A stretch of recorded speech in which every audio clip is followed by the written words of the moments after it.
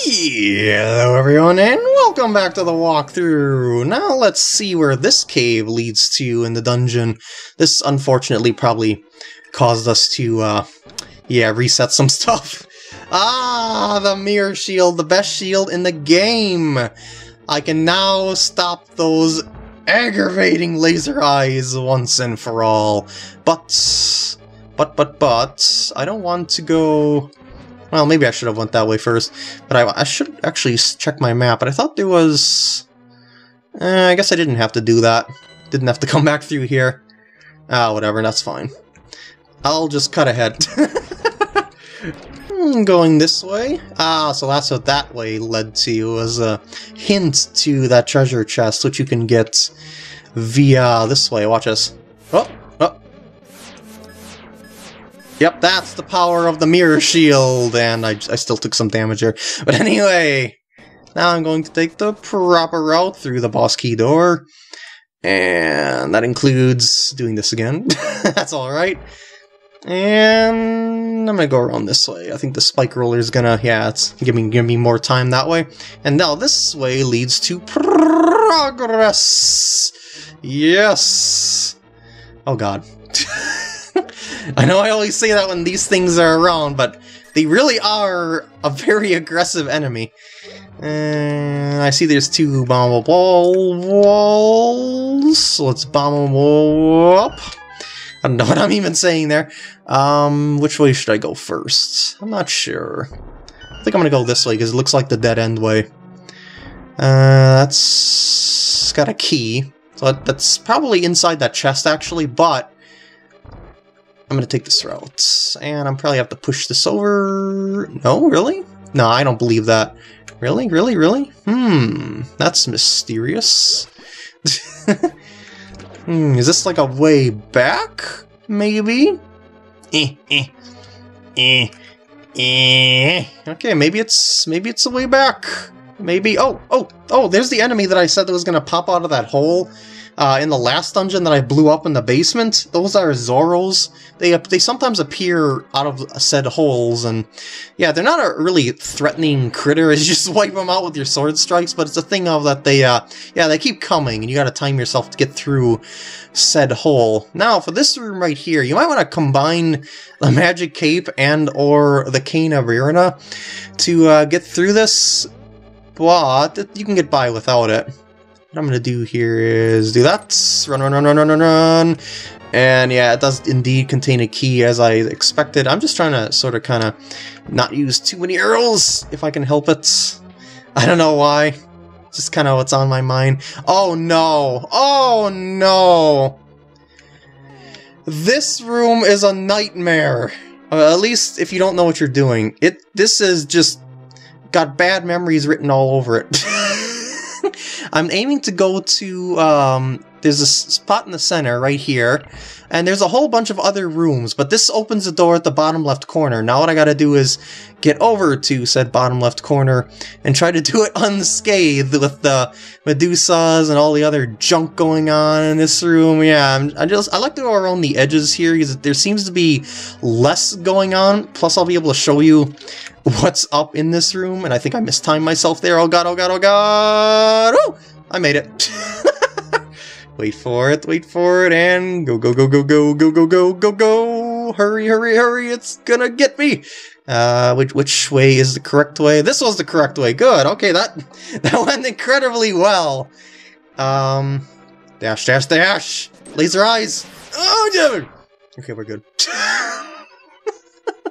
Okay, now this is the room where you absolutely need the mirror shield if you don't want to take damage. Oh, that's right, I gotta do one of these things. I gotta keep my face always to said, hey, that, whoa, what is this blasphemy here? I'm holding the shield out. What is this craziness? Okay, I'm gonna try and, like, bait it out. Go! Okay. And... Well, that works too, I guess. I don't... This is a timing room, that is for certain. Okay, we're good. Ooh, yeah! And also a very bouncy room. And there's a key. Okay, we're good. I got the hang of it. I'm using up my potions like they're water. They look kind of like water because they're blue. That's not the point. Okay, there's this hole here. It's a trap! Well, I shouldn't say it's a trap. It's just a dead end. It's pointless. We're just gonna run right through here. And now I can use the old key. And carefully. Okay, there we go. I didn't want to get bounced off the edge. I just want to go through here. And we got ourselves a puzzle room here. Our objective is the upper portion of this, as you can tell there. So let's plop that there. Just sort of give us a little bit of breathing room here to move upwards, I guess you could say. But it's a cramped type room, basically. And that's the idea. You got all these types of enemies that are hard to deal with in a small area. And I'm going to hookshot you. Actually, oh shoot! Well, that works. Yeah, hookshot will stun it to a point where you can actually damage it relatively easily. I wonder if I should actually explore this room, because it's not really that complicated of a room to get around, especially since you know that you can just use arrows to flip the switches wherever you want to flip the switches, or throw pots at them. But I don't know, I kind of feel obligated to do so. Oh, I trapped that one! I wanted to trap it in the other room while I was going through it, but that works nicely too. I want to hit it from just nick it on the side. Dang you, helmet! Yeah, take that. Pots or skull heads, or the most broken items in the game. Okay, I'm gonna hit it like this, and it won't unleash it on my side. Alright, there we go. Yeah, see, it's not really hard to do at all. It's just a thing of, you gotta think your way through this room. Oh, I was a little late there. I wanted to be all fancy. Come on, I want to be fancy. Let me be fancy. There we go. It's not fancy, though, if you have to do it 3 times. It's just, I knew that you could do that, and I tried doing it. And after a while, it just, like, became a thing of, oh, now I've got to do it. Alright, here we go. Boss time. I recommend getting out your fire rod to take out the ice one first. Behold, Trinix! Ice one is on the right, fire one is on the left. And the reason why you want to take out the ice one first is because it's got an ice attack, and it's just gonna mess you up. Just messes up the floor all over the place. There we go, 1 down, 1 to go. Alright, I'll probably need to use a potion here. Probably. Oh shoot, I was not paying attention. Ah! Don't you dare. Yeah, and that, the fire attack not nearly as devastating as the ice attack, because the ice actually freezes the floor, which... okay.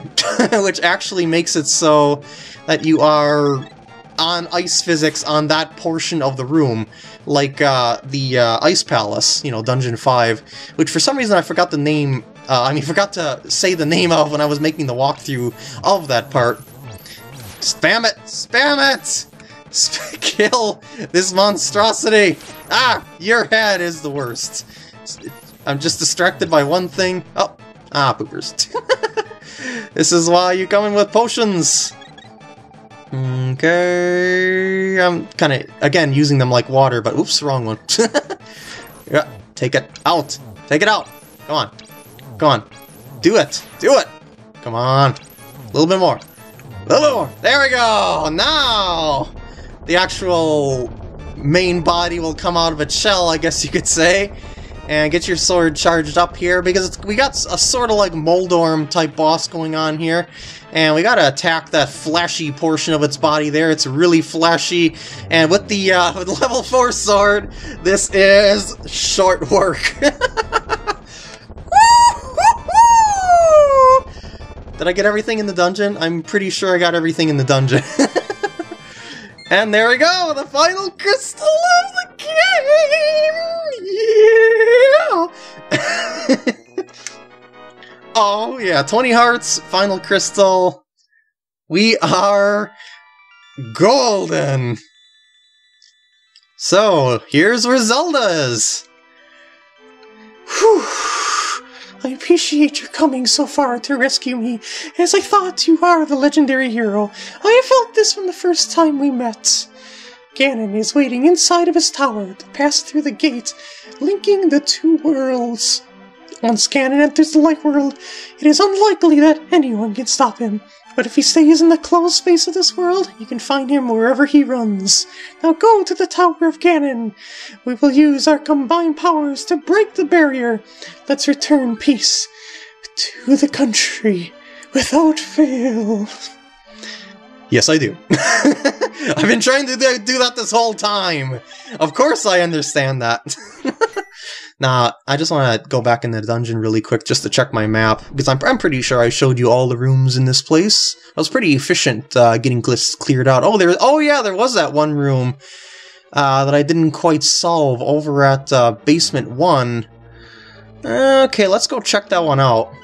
Yay! Alright, now... From here, there was this room right here that I did not solve somehow. And somehow that means that I'm missing something in this particular room. Maybe it's because I didn't kill all the critters? That's always possible. Because I remember there was a critter that I missed, yeah, like right around there. And sometimes in Zelda... Oh, yeah, that's what you do. So you gotta kill all the critters in order to, I bet this unleashes more critters. It unleashes bombs. I was expecting like skull ropes or something. Oh, it's just a prize room, and by prize room I mean more like a death room. So I can't really say this is much of a prize. Oh god, I'm doing fairly well though. No damage so far in this room of doom. Woo! Okay, I'm out. Go. Alright, now I consider the dungeon officially 100%ed.